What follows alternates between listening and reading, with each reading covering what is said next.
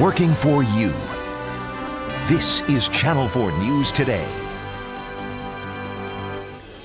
Oh man, they battled so hard to bring home that cup to Nashville, but their fight now over. Hear from the Predators after their historic run.